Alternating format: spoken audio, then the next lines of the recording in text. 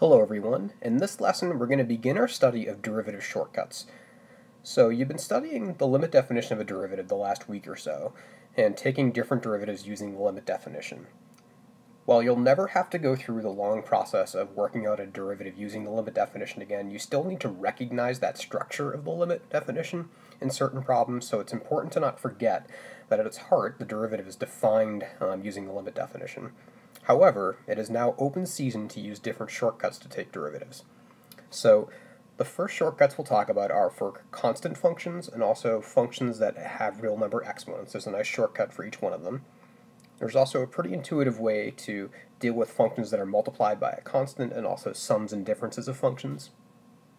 We'll also talk about determining higher order derivatives, being second and third derivatives, and talk more about using appropriate notation for first and higher order derivatives, both prime notation and what's known as Leibniz notation after one of the founders of calculus.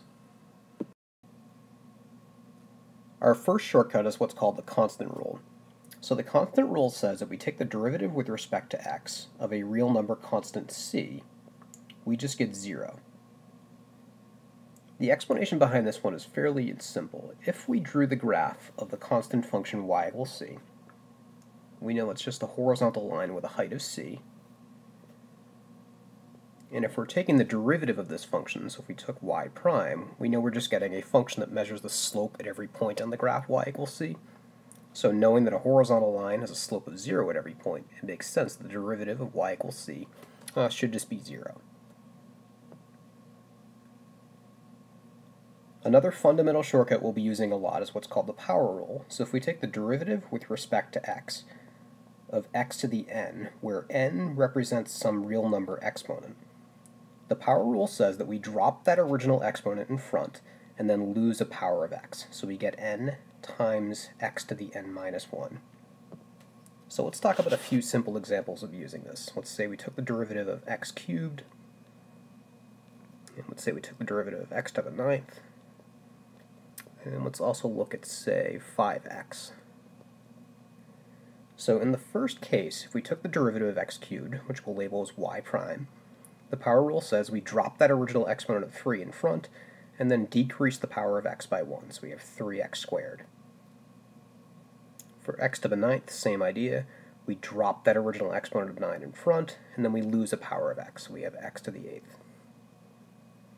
And for 5x, you could think of this in two different ways. If we thought of it using the power rule, technically that's x to the first power, so the 1 drops in front with that 5 to just make 5. Then if you lose a power of x, you technically have x to the 0. But what is x to the 0 power? It's just 1, so the derivative there would be 5. Perhaps another way to think of that is you're taking the derivative of the linear function 5x, and since derivative measures slope, what's the slope of 5x? It's just 5. The beauty of the power rule is that it can also be applied to functions that can be written as a power of x, but may not be expressed that way to start with. So let's say we have the function y equals 1 over x.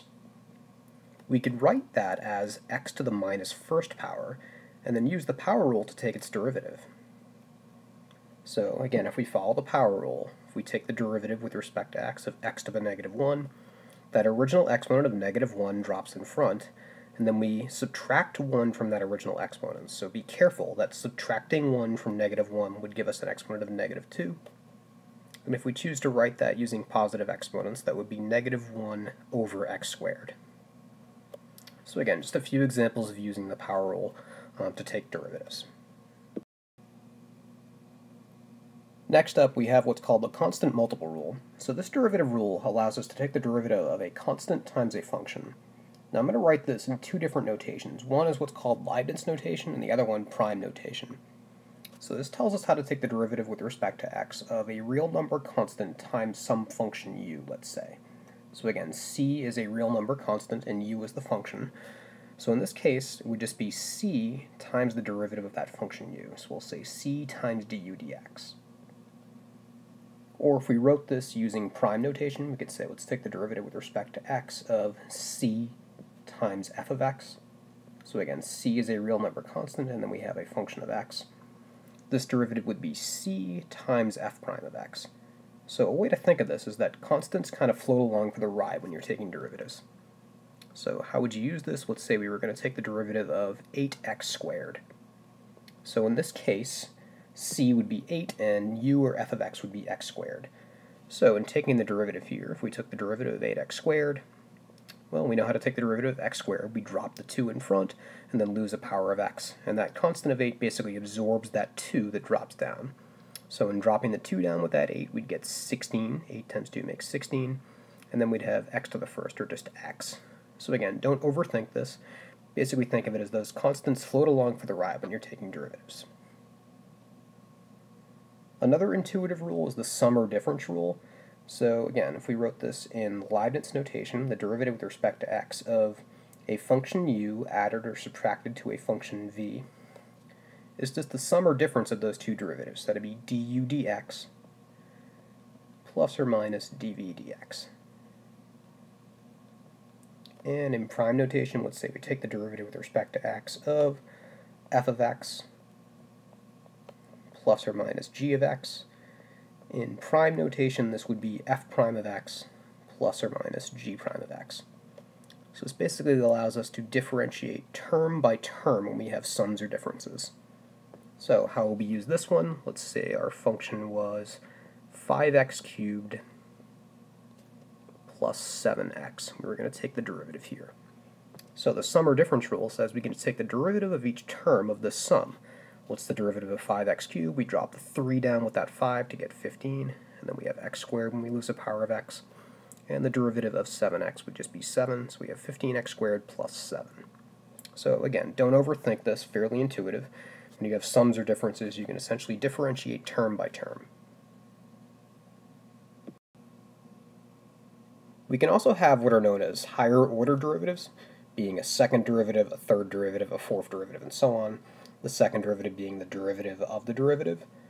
And as we go through the course, we'll see there are applications of the first and second derivative we'll use a lot, and it's important to be comfortable using the notation for these derivatives.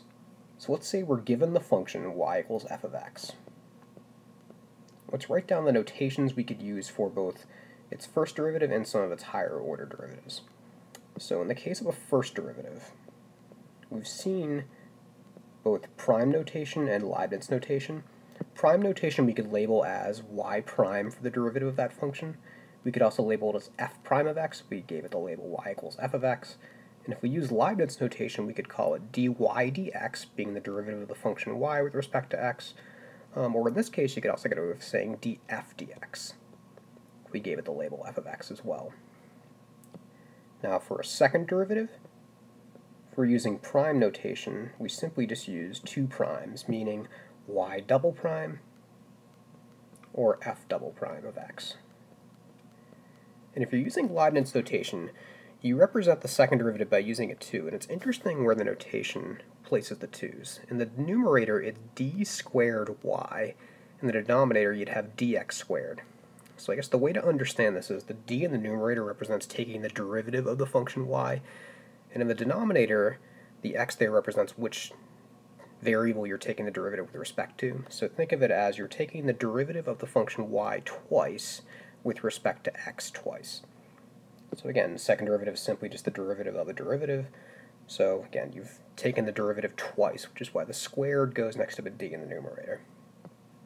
And for df dx, we could also say d squared f over dx squared. And for a third derivative, similar notation, you could have y triple prime f triple prime of x, and say d cubed y over dx cubed, or d cubed f over dx cubed. And at a certain point, prime notation actually becomes difficult to keep track of. So let's say we're doing a fourth derivative or higher. Oftentimes we'll stop using the little tick marks for the primes and instead indicate it like this. With parentheses, we'll put a 4 in there to indicate the fourth derivative. And similarly, we'll put parentheses with a 4 to indicate the fourth derivative rather than using 4 tick marks. And obviously with Leibniz notation, you can keep using that number 4 over dx to the fourth and d fourth f over dx to the fourth. So again, with prime notation, past a certain point, depending on how neat your handwriting is, it can be difficult to count how many tick marks you've been using, but with Leibniz notation, it's pretty clear which derivative you're dealing with. So it's good to be comfortable using these different notations. We'll go back and forth and using them, both notations at different points. Now let's look at an example that combines all the different shortcuts we've talked about together. We're asked to determine the derivative of this function. That's a sum or difference of several different terms, so we'll be using the sum or difference rule in taking this derivative. Many terms are written in a way that we could directly apply the power rule, but there's a few terms that we need to change the form of before we apply the power rule. In particular, this 1 over x squared is not written as a power of x, nor is this term 5 root x or that 1 over root x term.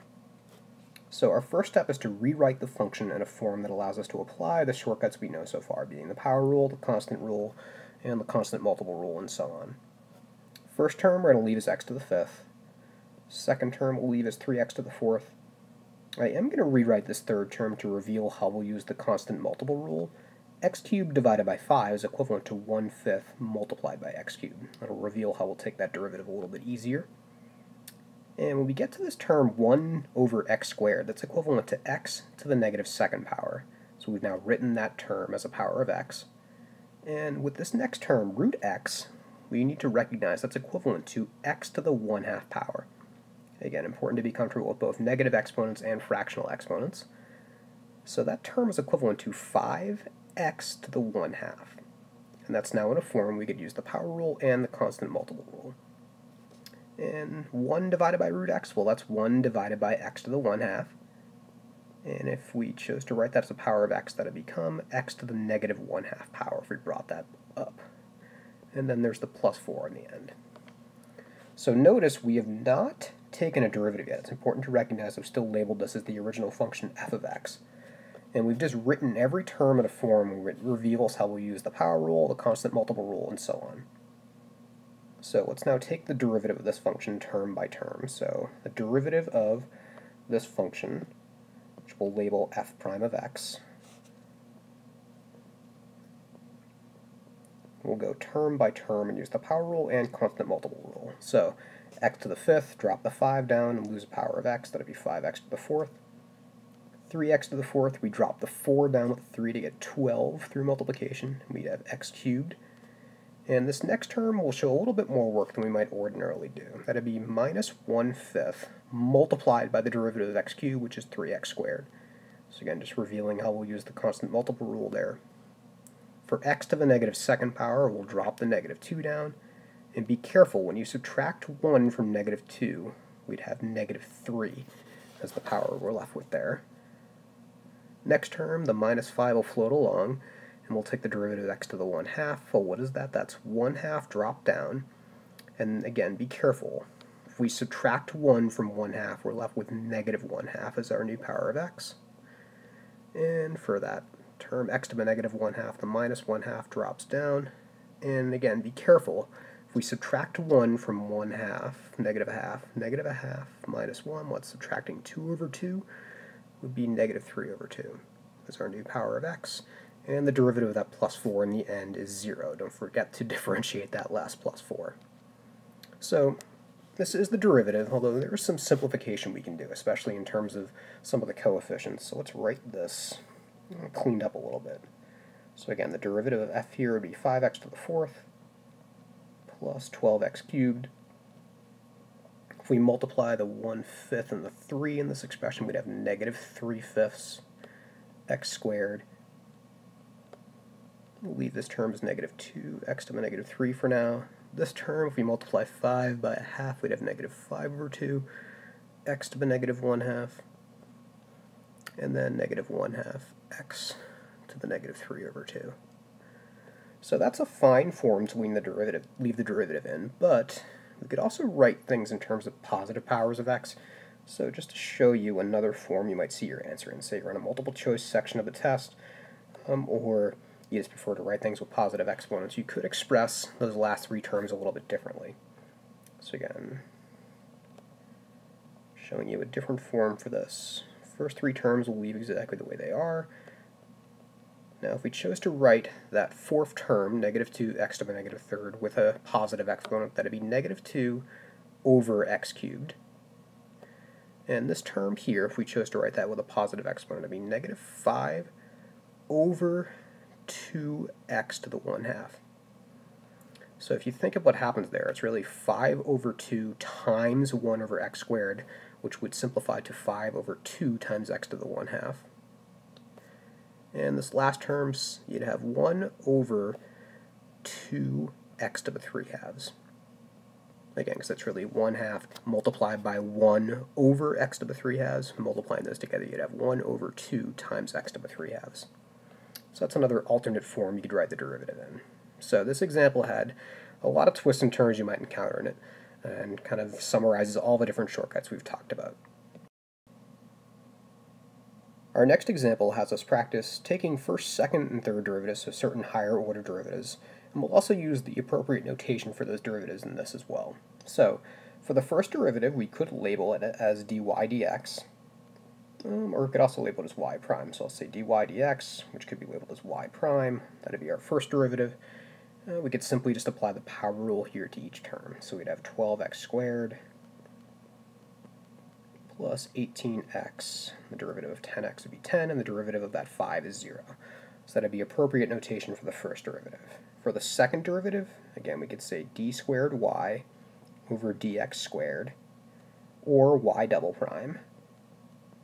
That would be, again, through the power rule. If we take the derivative of y prime, that's what y double prime would be, we'd have 24x, that 2 drops down with that 12, plus the derivative of 18x is 18, and the derivative of that plus 10 would be 0. And then for the third derivative, we could label that as d cubed y over dx cubed, or y triple prime. That would be simply just the derivative of y double prime. So the derivative of 24x would be 24, and the derivative of 18 would be 0. So again, just showing you how taking higher order derivative works. Pretty intuitive. How do you find y double prime? Take the derivative of y prime. How do you find y triple prime? Take the derivative of y double prime, and so on. To end this lesson, here are a few practice questions for you to try to make sure you've absorbed all the shortcuts we've talked about. The first one has you take the derivative of this function g of x, so make sure you're expressing every term in a form that allows you to apply the basic rules we've talked about, being the power rule and the constant multiple rule. And the second problem has you find the first, second, and third derivative of this polynomial function.